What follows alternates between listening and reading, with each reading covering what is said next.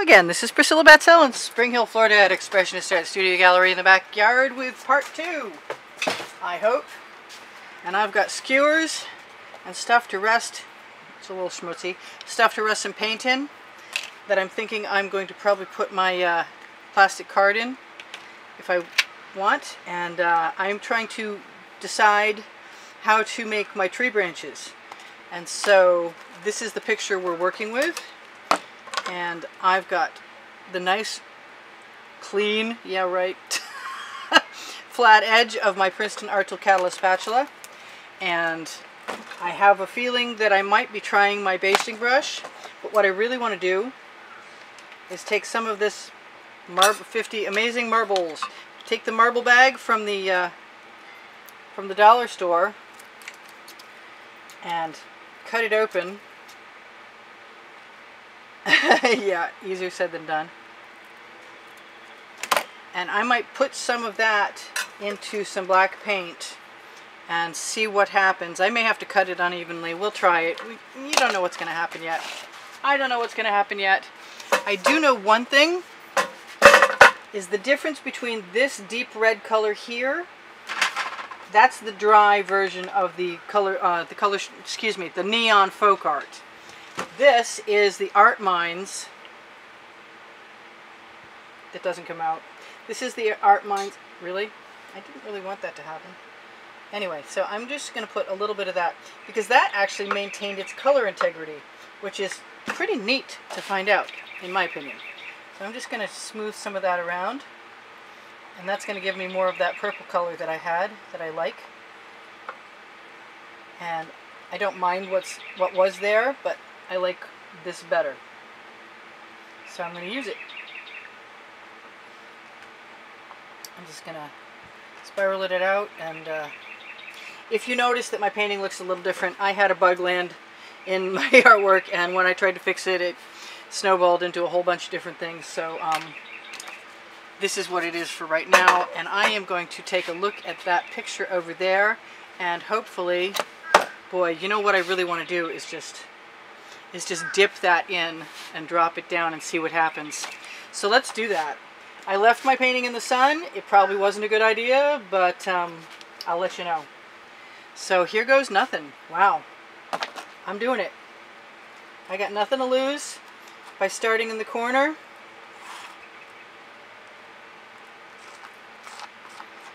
Because I was going to black it out down there anyway. So if I get a little weird texture, that's really okay. I can always just decide to come back in with my card, my acetate card, or my actual playing card. I kind of want some blue in there. Is that weird? The Prussian blue is nice and dark. And I'm going to let some of that go over the edge. I'm not going to work real hard at making it perfect because in the original picture it just makes some... Oh look, that looks nice. I like that. That texture is good. Between that and the other one, yeah, it's going to be a while. It could take a long time to do that like that. So why don't I just go ahead and fill in a few spots where my bushes at the bottom of that other picture would be. I can always touch up my edges later with some texture.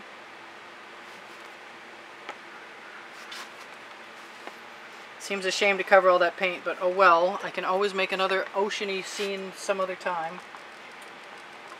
And the faster we fill this in, better off we'll be.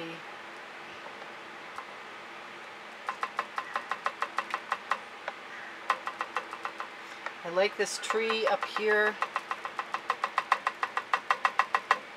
That's noisy. I'm just going to keep using my spatula to add texture. It's an abstract picture after all, so we're not going to panic too much about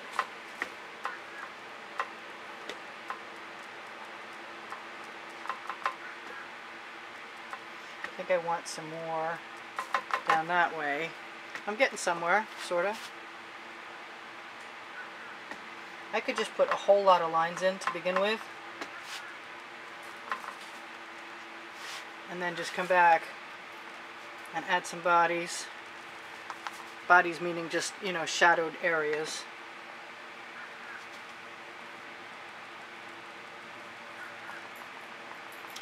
With some of the color showing through in the background, and that's all it was ever meant to do, was just show through in the background.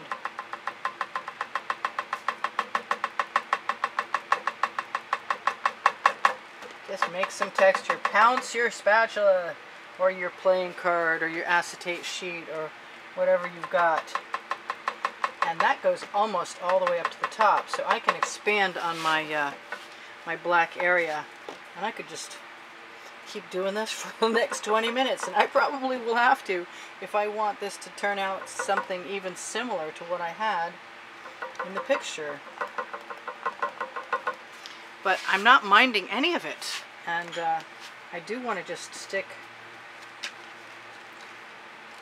this in there again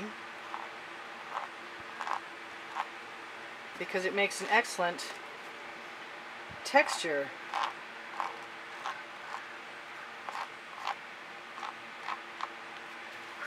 It's not perfect, but it's pretty good. I don't mind a bit. And I can keep doing that all the way up and over. Yeah. I could probably also, yes, I could probably also put it down with some paint on my spatula. Cool. I like that. That's neat. And it will just keep filling in a sort of a random pattern.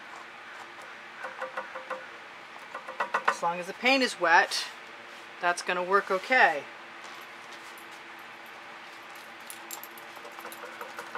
I'm just going to keep layering that. And all I really want is some of that background color to show through, but not a ton, so it doesn't matter if most of it disappears. And I may have to go back in and add some stuff, little tiny markages. Today's non-word. I do have a whole lot of things I want up here, all the way up to that sky limit. And this goes all the way over here.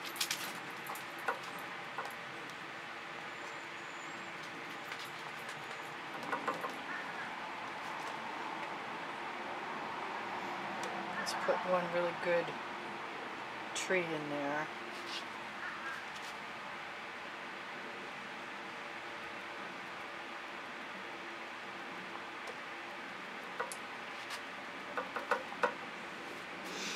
That's not working too badly. I don't think that that's going to make me unhappy when it's done at all.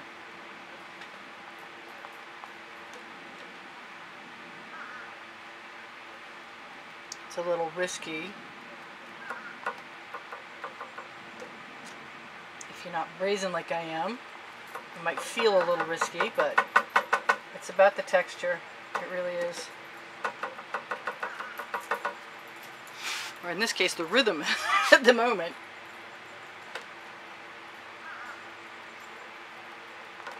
I'd like something that had more lines going across it, and I bet if I look around my studio long enough, I could probably find something. I'm tempted to think that I probably could have found something at Michael's at the art supply store too. I like all this stuff in here, but I liked what was happening with the texture also.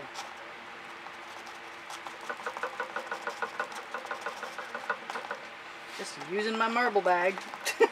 That sounds pretty funny.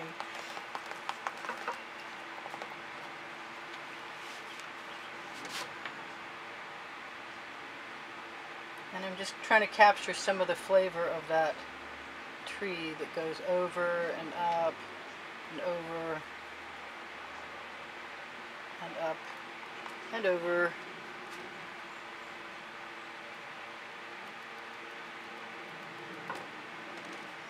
A lot of bushes.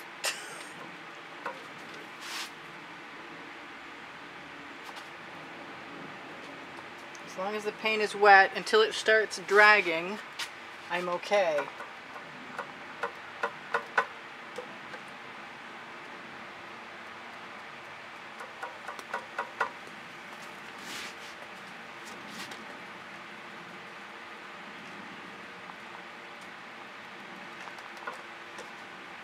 I should probably show you guys what this looks like. We got 6 minutes left, but I suspect I could use all of those minutes to just keep right on.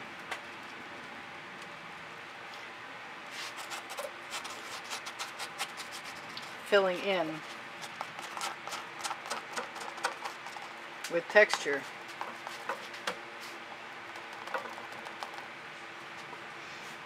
It's a little primitive. It's working for me, so I'm not going to complain. Yeah, because she never complains about anything. Sarcasm. Usually I'm complaining about plugged tips. It's my major malfunction. But that's not, it's not perfect. It's not a perfect imitation. It's not meant to be, so. It's an impression. It's an Impressionist scape. It was already digitally altered anyway, so.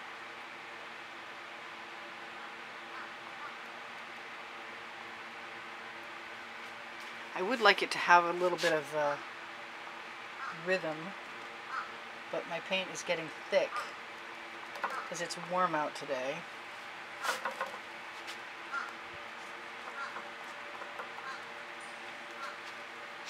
And I suppose tomorrow, if I wanted to come back in and do something different with a finer detail, I could find something that would do that.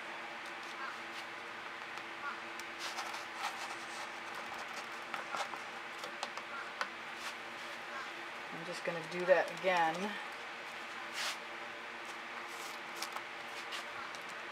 Because it facilitates time.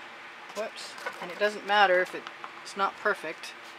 And it's supposed to do, it's doing exactly, I see you, lizard. Don't you even come over here. Don't you come over. I see you bobbing up and down. I love lizards. They're really cute. I just never want one walking through my artwork, please. I'm just going to keep dipping my marble bag. And then maybe tomorrow there'll have to be a little bit more in here. There's a lot of thorns on those bushes that go all the way up into my sky area. But it's similar in some ways, at least.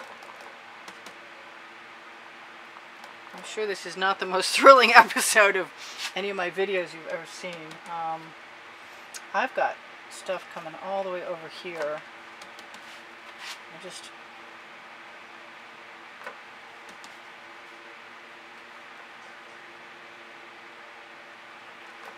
It just wants to be so random.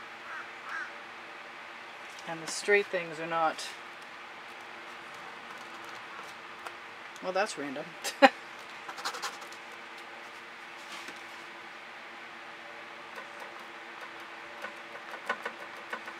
Better to pounce than to pull. I'd like a shorter, you know what? I do have a shorter one.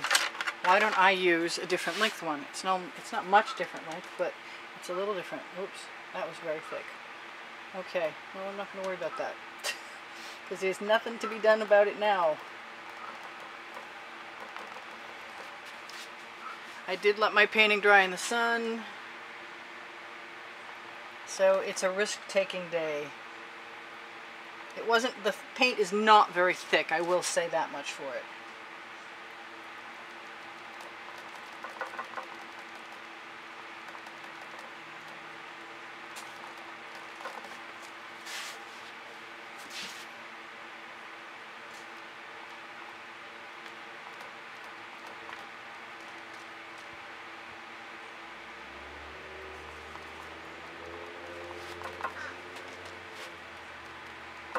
If I keep rotating the head of this, then I get some multi-directional markings, which is what I really want. I'm using up almost all of the black paint that I put in the bottom of my little container.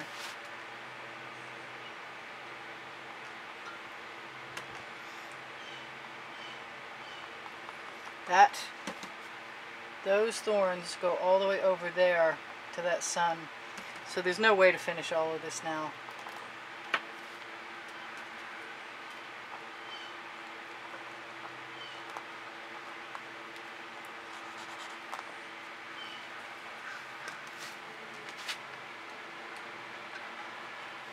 I can't think of what's thinner than what I'm using that would make a thinner line, but I'm sure there's stuff out there. It's just, it would be very time consuming, I'm pretty sure. So I'm not minding that this is, and you guys will have more time than I have when you obviously get to doing something similar if you do so.